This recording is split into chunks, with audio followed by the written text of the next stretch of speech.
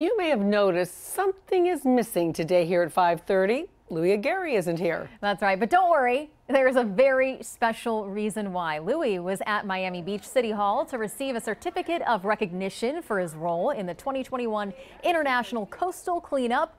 Protecting the environment is something that Louis is very passionate about, and this is a well-deserved honor. Louis is always looking to further his efforts with his reporting on saving Biscayne Bay, so well-deserved. Definitely, and I think maybe passionate might be an understatement. That is true. We have a little soapbox just for Louis because boy, he is passionate and really getting cares. the job done too. Yeah, which is great.